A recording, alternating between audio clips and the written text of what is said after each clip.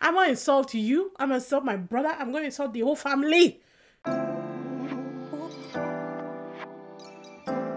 Today we're going to talk about Nobody Wants This. This should be a very quick one, guys. Nobody Wants This is a rom-com streaming on Netflix. It's a Netflix original. An agnostic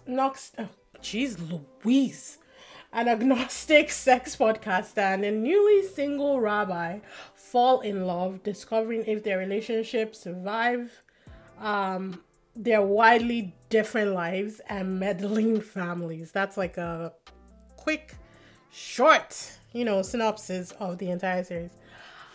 It stars Brody, Justine Lupe. I don't know why I said it like that. I said it like in Nigeria.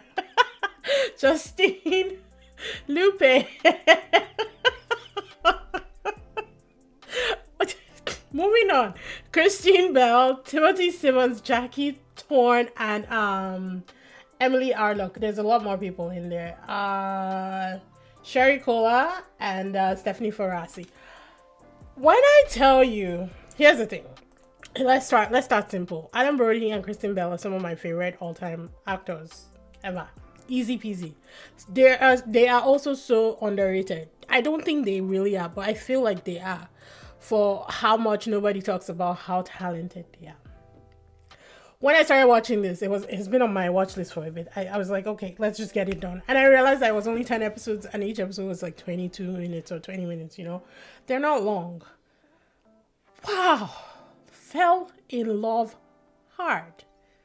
If you haven't watched this and you don't mind, crude humor, lots to talk about sex, go see this. It's so good. It's so freaking good. And the chemistry between Kristen Bell and Adam Brody, wow. Dark Shepherd and Lady Mister should be worried.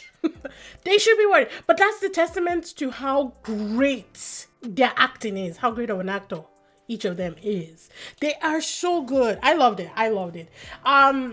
This also had one of the cutest meet cutes I've ever seen in cinema history. For me, the way they met, the way they instantly fell in love with each other, and that first kiss was electric. I love this show. I love it. If I had any, I don't know a lot about Jewish culture, and they do kind of educate you throughout it. Like it says, she's agnostic. She doesn't really have a religion. He's a freaking rabbi. So, like the difference between the two of them is huge, and they have to navigate this through, their attraction for each other. Their family is not accepting it. The sister was my least favorite person in this.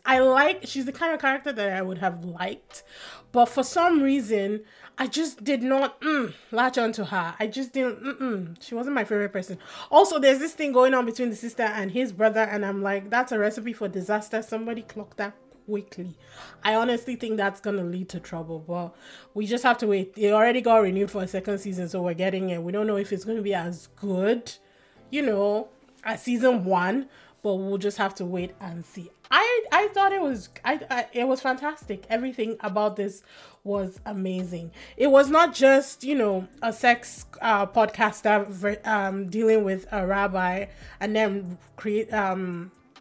and them trying to figure out a relationship. It was also about a boy and a girl who just like each other and want to be together. And their families kept trying to, push them apart.